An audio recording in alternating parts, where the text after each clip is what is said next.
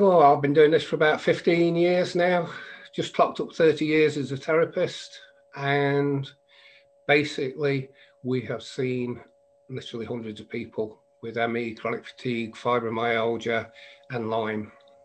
So our system seems to work pretty well with everybody. It is not a cure-all, it's not a magic bullet, it's something that takes time to do. What I'm going to do is give you a little overview of what the Perrin treatment is, why lymphatic drainage is so important, and then we'll go into I'm not going to go into depth, particularly into depth, because you could do different lectures on different parts of the lymphatic system. You should be able to see here on the picture, these are raised lymph ducts coming from the axilla across to the drainage point for the lymph, because the lymph drains in through the subclavian veins at this area here. So we're looking to see if there's any blockage here, and we're looking for these raised lymph ducts. Now, when you can see this is in a very extreme case, you don't usually see that. You can usually feel it, but you can't actually see it that well. They're the things that we're looking for, and we have certain trigger points where we press, and if those points are sore, then we know that there is a likelihood that the sympathetic nervous system isn't working properly, because it's where an area of sympathetic nerves and sensory nerves come together. These are like the Perrin points. Okay, so we would be looking here at the celiac plexus, which is the solar plexus just under the breastbone, to see if there's any soreness there.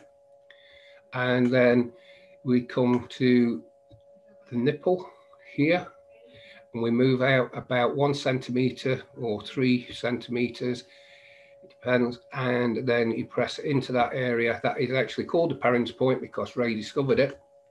And that, if that is sore, that's another indicator for us. We'd also be looking at these lymph nodes here to see whether these are swollen, and basically coming down lower, I can't show it on this picture, but coming down lower into the thoracic duct.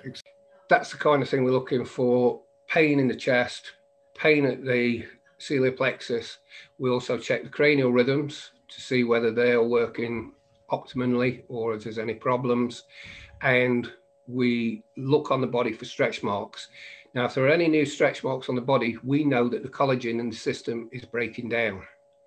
So we know then that things just aren't working properly and we need to do something about it.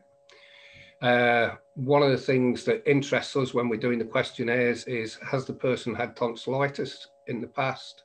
Because that forms part of the lymphatic system. Have they had adenoid problems? Again, another part of the lymphatic system. Have they had any surgery around the chest area? Because that can cut across the lymph ducts and cause problems with getting the lymph through to its drainage points. A case in point is if somebody's had a mastectomy, then they've probably taken the lymph nodes from under the axilla and out of the chest, and so the lymph can't get through, and it's because the lymph ducts have been cut away and there's no drainage there. This area here, this is the area where you'll get a flattening. When we are actually testing, when we're examining, we will stroke down this area. That's why you can see the 2 red marks there, because we want to see how that area fills and how quickly it will dissipate again, so that we know whether there is a stagnation in that part of the spine. For us, the main things to look for are people that have had tonsillitis, people that have had sinus problems most of their life, people that are showing signs of poor drainage, that get clogged ears, that have had fatigue, that have had a lot of stress in their life, that have had illnesses that they just didn't recover from.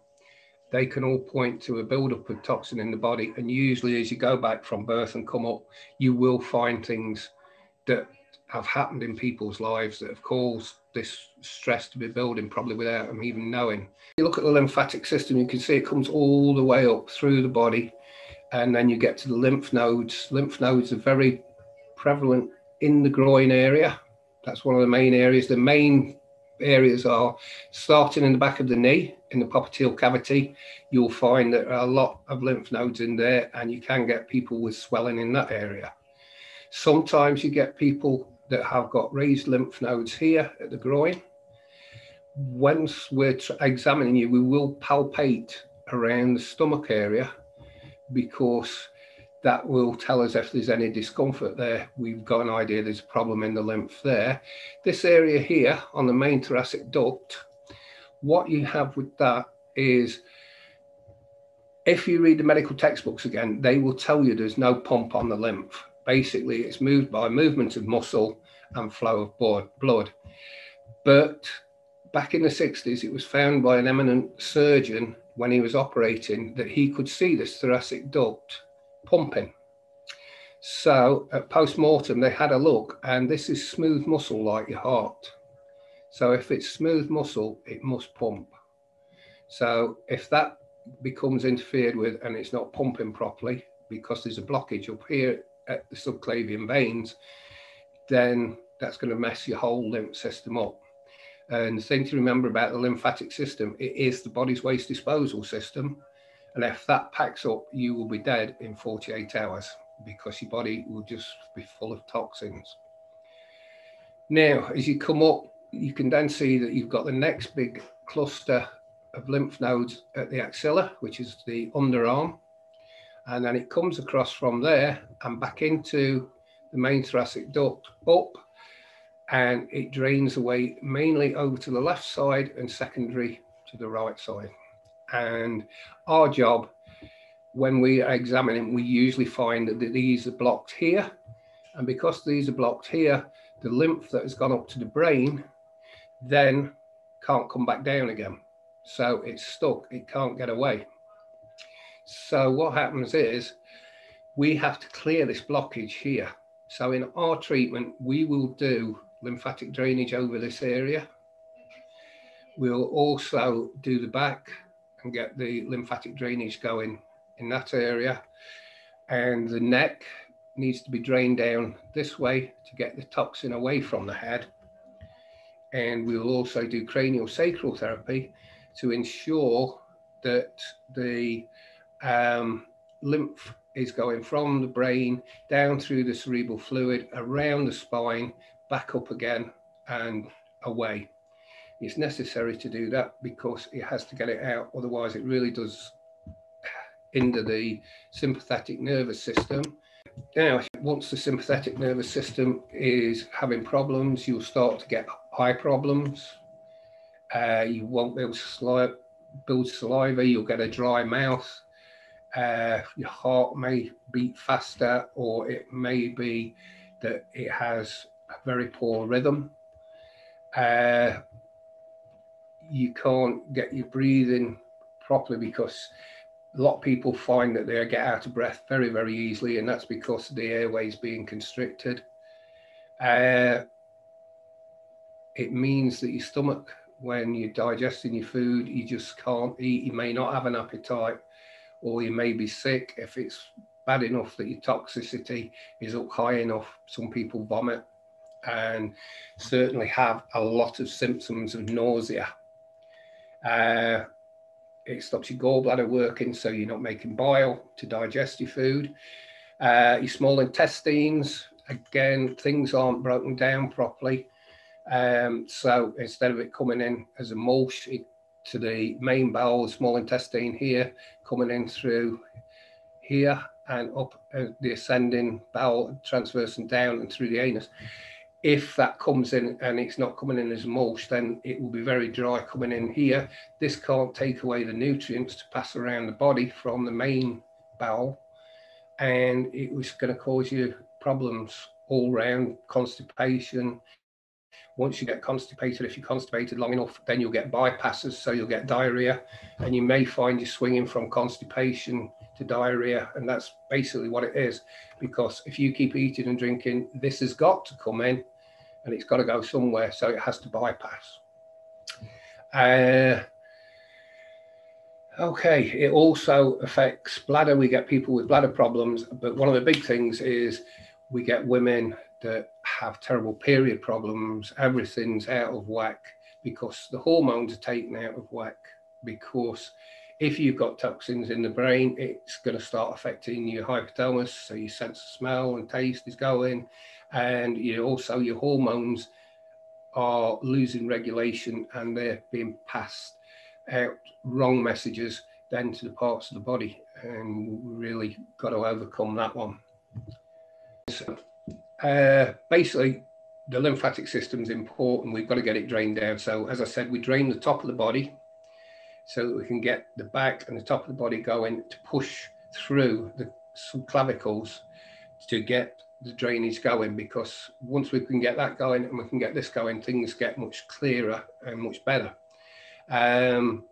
Basically, with the treatments, we bring people in once a week for 12 weeks.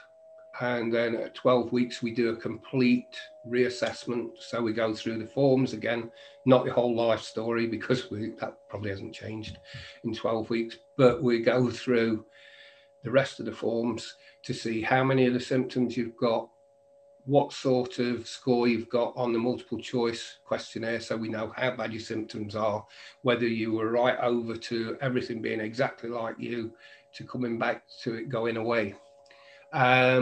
We also check the body over again to see if the Perrin points have all eased off, whether they're still as painful, whether they're not as painful, whether the lymph ducts have actually started to devaricose so that things are moving through more easily. So basically we do that for 12 weeks, do a reassessment, and then hopefully we can move people fortnightly, see them for a few times fortnightly, get them up to monthly to 6 monthly, and then after a year we ask them to come back. Like I say, I've been doing this 15 years. I've only ever had 2 people come back after a year, because more or less when people are better, they forget about you. So it's just one of those things. So basically, that's how we work along with the Perrin technique. Now, having said that, we will work on the technique as a model for 12 weeks. After that, we really do start to bring it into the person and what that person needs. Sometimes, because they've got a lot of achy muscles, tight muscles, especially with fibromyalgia, you have to do a lot of myofascial stretching. You have to do a lot of stretching. You have to teach a lot of stretches for hung. You have to look at diet. The thing with diet is you don't want to be having dairy, you don't want to be having wheat. They're things that are modified, and dairy is not good for you. Dairy is made for cows, it's not made for human beings. So basically, all those sort of things aren't good for you, because one thing, they cause mucus in your body, which will cause sinus problems, which again adds to the drainage.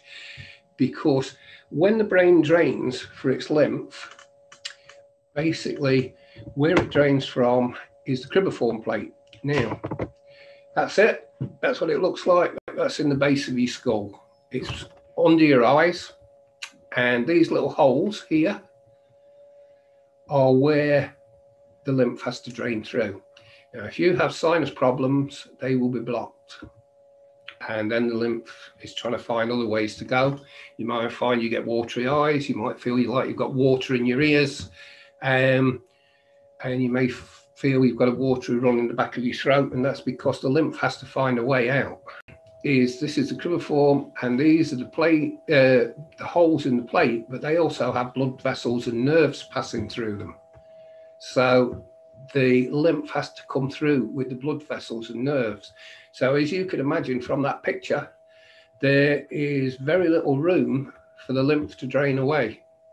So that's why if the slightest blockage with sinuses, tonsillitis, anything like that is going to stop the lymph draining properly. Again, this is another picture of the cribriform. There it is. That gives you an idea of just how small that is inside the skull and how difficult it is for draining. So if that blocks, that is blocking your lymph from draining away. So just try and explain how we go with the lymphatic drainage massage. That will show you a little bit of what I was saying. Just give me 2 seconds. Okay, this is the drainage on the neck. So you bring in down from the jaw, all the way from around the ear, down to the collarbone. So that encourages drainage into the subclavian area. And you come in here, look under the jaw, down the side of the Adam's apple, again into the collarbones. And that's important because that gets your drainage going. And this piece here, this shows you the chest massage.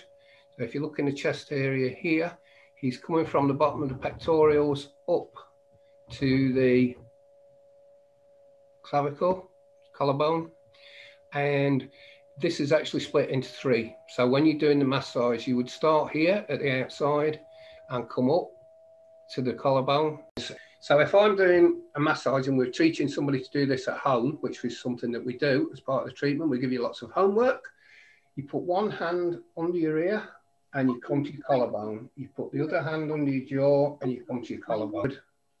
You would do that 20 times. And that helps to bring it down. So 20 strokes that way and 20 strokes that way. And it all helps with the drainage from the head.